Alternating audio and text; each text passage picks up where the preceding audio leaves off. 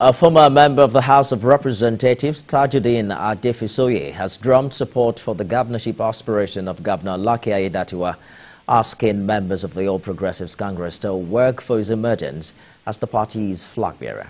He and other party leaders spoke at an endorsement meeting held at the APC Secretariat in Endorses. Senior reporter Adefisoye has details. Some members of the All Progressives Congress APC in Endorses area of ONDO State converged at the party secretariat to endorse the governorship aspiration of Governor Lucky Aiyedatiwa.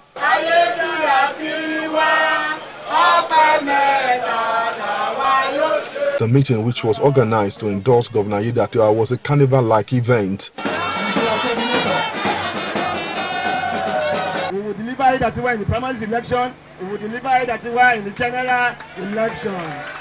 A former member of the House of Representatives, Tajudeen Adefisoye, who organized the event, said Governor Aiyedatiwa has demonstrated uncommon leadership quality since he took over the mantle of leadership in the state. He urged the people of Endorses to back his ambition and work for his victory at the primary election. The former federal lawmaker said the governor remains the best material for the job.